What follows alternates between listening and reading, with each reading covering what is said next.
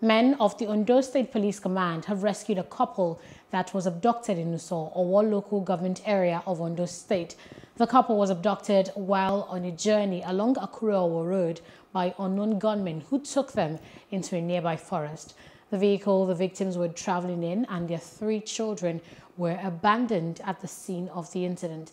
The spokesperson of Ondo State Police Command, ASP Liu Ikoro, said the police rescued them after a rigorous manhunt in the forest.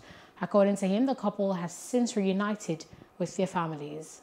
Hello, hope you enjoyed the news. Please do subscribe to our YouTube channel and don't forget to hit the notification button so you get notified about fresh news updates.